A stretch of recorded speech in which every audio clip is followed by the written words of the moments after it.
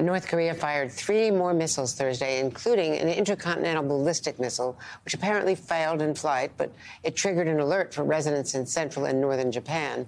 Pyongyang launched a record number of 23 missiles on Wednesday.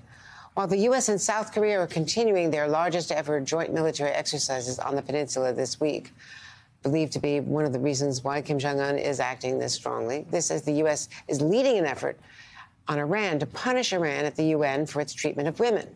Joining me now is the United States Ambassador to the United Nations, Linda Thomas-Greenfield. Madam Ambassador, it's good to see you. Thank you very much for coming.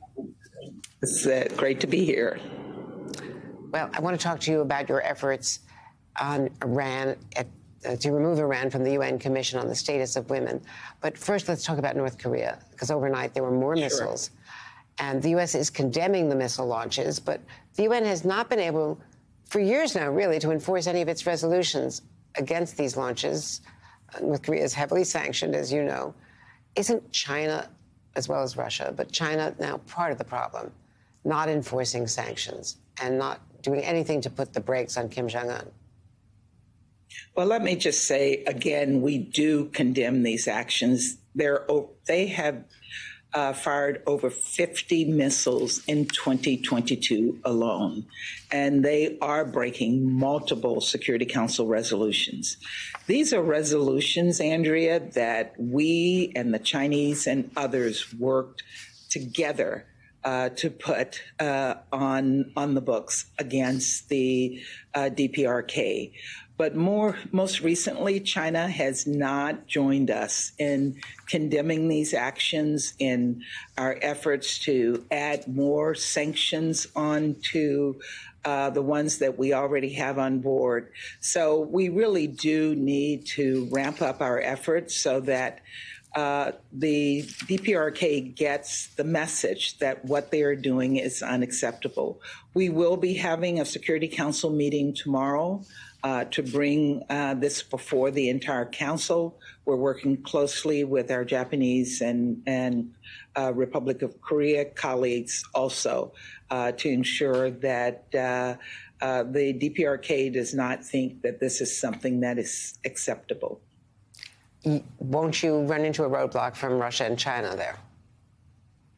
You know, we have in the past. This is beyond, really beyond the pale, what the DPRK has done over the past week. Our hope is that we can bring them on board. But again, I'm not naive, but we will do our best. Now, I want to turn to Iran. We've seen the powerful images, these protests across Iran, not just women, led by women, but men, you know, the oil workers getting into it, the unions. You want Iran expelled from the UN Commission on the Status of Women. How would that be accomplished? Well, first, let me just say, yesterday we hosted what's called an ARIA formula meeting that brought together a large number of member states, including the 15 members of the Security Council, into a meeting where we really amplified our concerns about what is happening, the brutal attacks that this government has been imposing on women.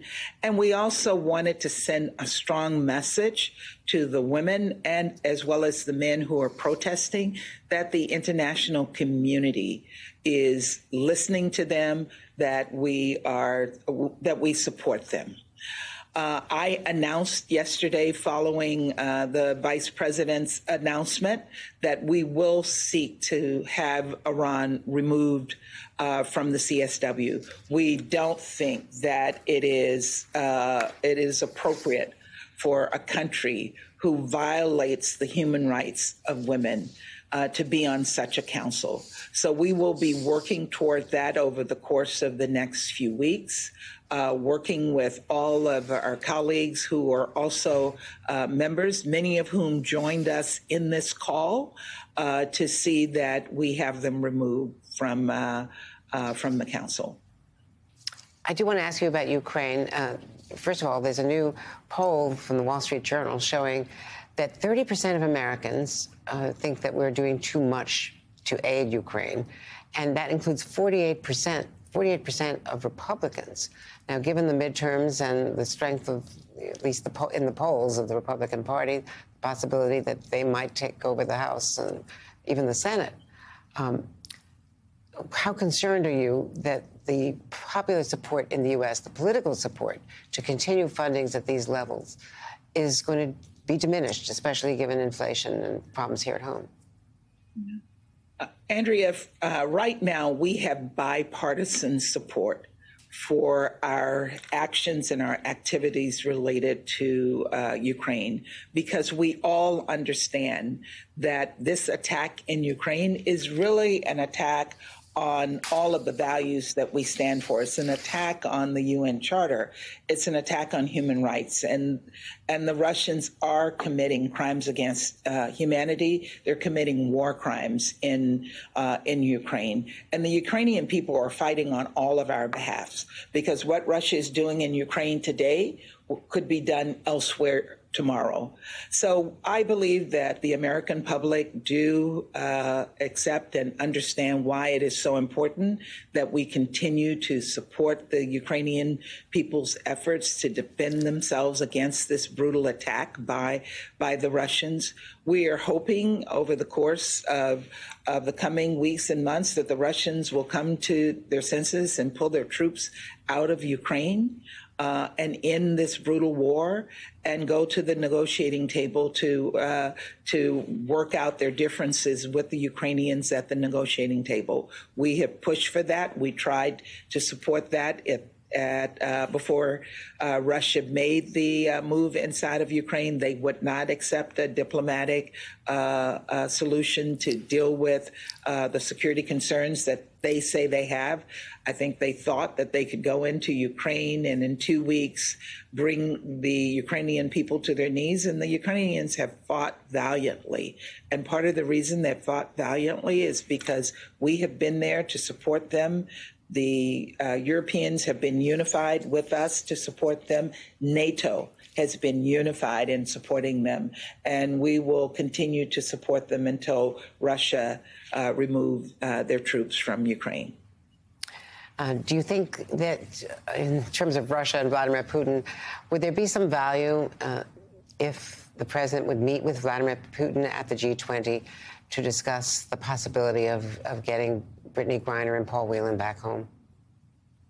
Well, as you know, the president had an interview earlier in the week and said that for that purpose, he would be willing to meet with Putin. And just to say that this is one of the highest priorities that the president has. Every single member of the cabinet, this is a priority for us, that we bring every American, including Brittany Griner, home to her family. And I know that efforts will continue to be made to do just that. Well, Ambassador, I know you're very busy. We will follow all of your efforts at the UN on all these subjects, especially the Iranian women, those valiant women that you've been fighting for. Thank you so very much for being with us today. Good. Thank you, Andrea. It was great to be here with you.